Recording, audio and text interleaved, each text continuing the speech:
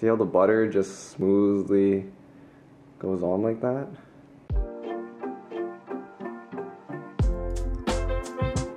I'm back again today with another video, and this time I'm doing something a little bit different.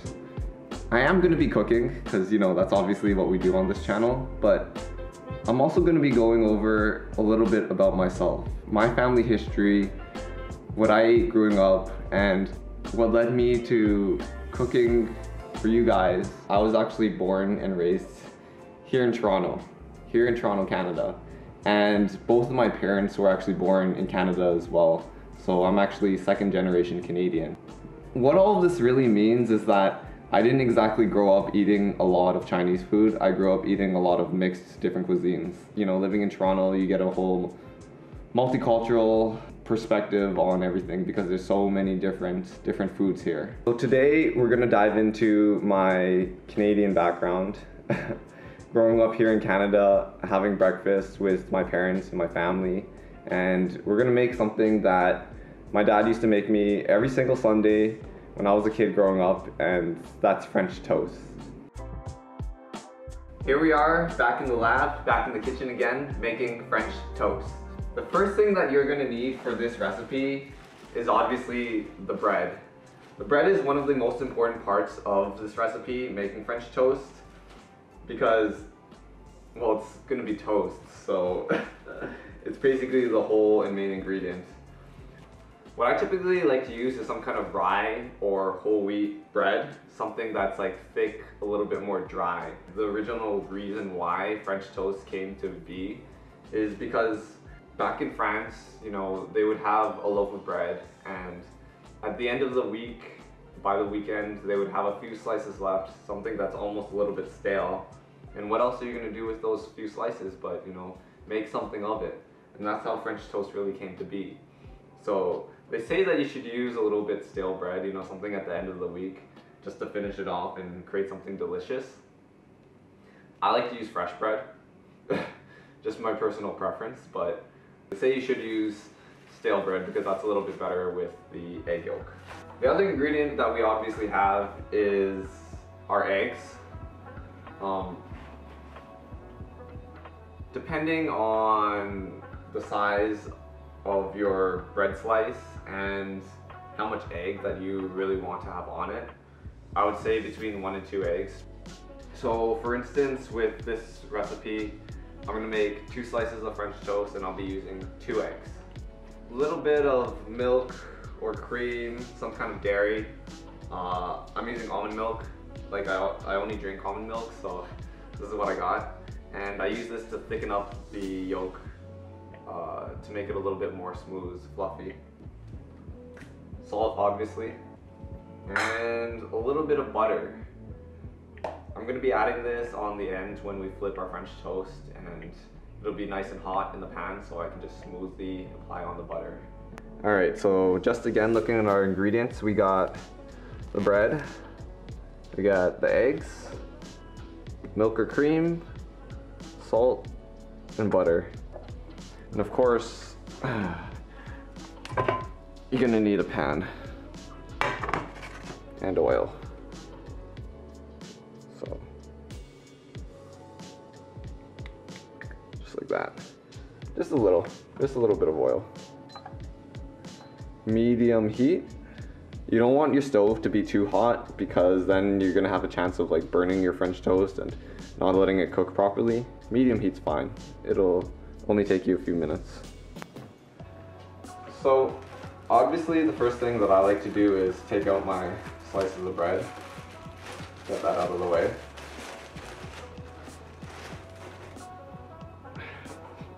Kind of messed up. I only have white right now. I told you guys that you shouldn't be using white, but here I am using white.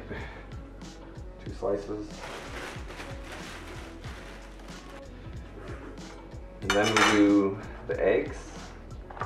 So, like I said, I'm gonna be using 2 eggs.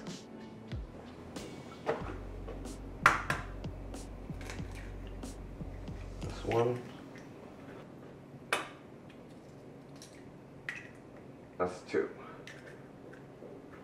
Now that we have the 2 eggs, we're just gonna beat them, you know, lightly. So again, with the almond milk, just gonna add a tiny bit, just like that, maybe more. Really just eyeing it out. Next we're gonna add the salt. I always like to pre-salt my eggs a little. So we're just waiting for the oil to get hot right now. But you know, French toast is a really simple recipe. Something that all of you guys can do at home anytime during this quarantine. It's a fun recipe that I like to do. Popular with kids obviously because it's super delicious. But yeah, it's something that I really like making. Now that the oil is a little bit hot, we can start putting our bread in. What you want to do is you want to dip both sides of the bread into the egg and then lower it into your hot pan. So we're going to do just that. We're going to take our egg, our bread, just like that, into the pan. If you guys want to see it again, here we go.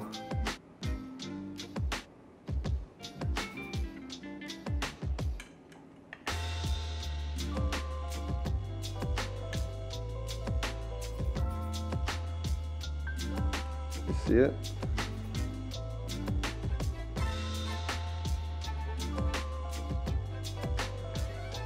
Just like that.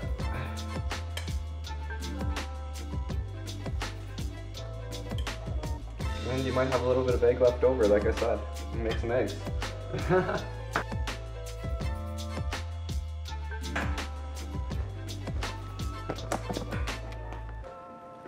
Medium to high heat. These guys are in the pan. And we're cooking. We're cooking.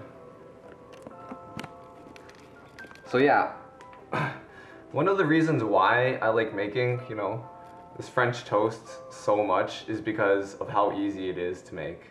Really, it's just leftover bread, eggs, salt, a little bit of milk or cream, which you should already have anyway, and just some butter, you know, to flavor it up. This is definitely one of my favorite recipes to make, one of the easiest ones I know how to make, and it reminds me of, you know, when my dad used to cook for me when I was a kid, so. Who knew French toast could look so good? Alright, and at this point, this is when I like to add a little bit more oil. And then I'll throw the eggs in. Just in the corner there. Right. And you might think, oh, I'm throwing raw eggs into my batter. Isn't that bad? And the answer is no. This is actually amazing. This is actually gonna taste like so good. And if I wasn't filming with one hand, hold on.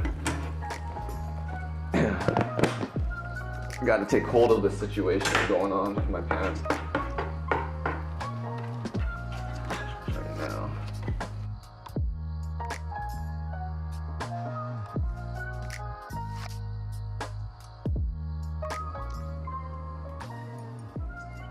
Take some of that, start sliding it all along.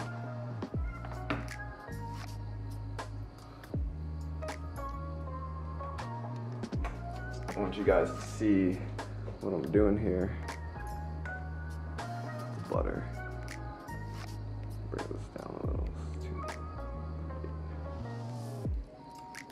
Yeah. See how the butter just smoothly goes on like that?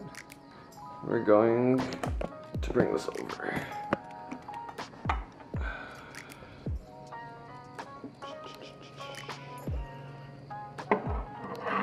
Boom.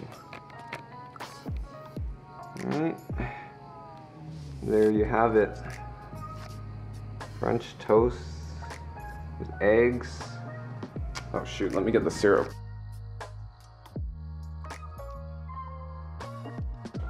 I got a little bit of syrup. To be perfectly honest, actually no, I'll explain this later.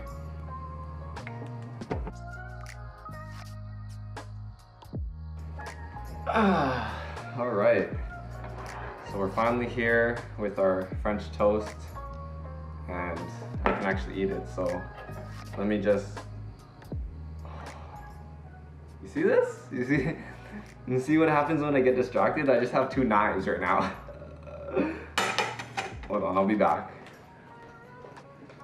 That wasn't even something like I did on purpose or planned like as a skit or something. I actually just grabbed two knives for some reason. Anyways, let's see how this tastes.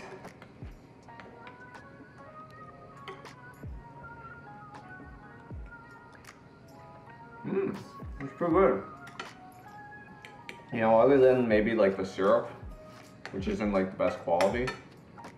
I know that some of you who don't live in Canada probably don't know too much about maple syrup.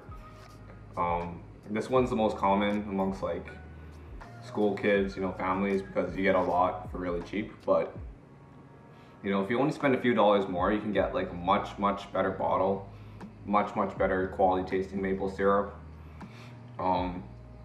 And it's not like you're drinking this every single day, like a shot or something. Like, maple syrup's just meant to use as like a condiment to spread, you know, you're not drinking it all the time. So it's definitely worth paying more for the maple syrup just to get a better bottle.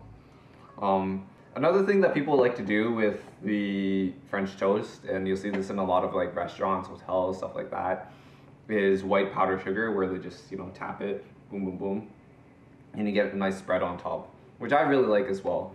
But because, you know, I'm cheap and I just have what I have, I'm gonna be using syrup. Alright, so thank you guys so much for watching my video today. Learning about my food history, my upbringing here in Canada, and a little bit about myself. I hope that you guys explore more of your own culture, your own upbringing, childhood, the food that you grew up with, and, you know, really think about and celebrate these things, because sometimes we forget how special these foods and these cultures and these experiences are to us. That they just seem normal because we grew up with them. But to other people on the outside looking in, they might have never seen this before. They might have never even seen like maple syrup, so I don't even know. But thank you guys so much for watching. Thank you guys so much for watching my video. I hope you guys enjoyed watching me make this food, talk about my culture, talk about myself. And I'll see you guys in the next video. Peace. Just to show you guys like how Canadian my dad and my family is, it's like, for those of you who don't know what the symbol is, my dad's a big Habs fan.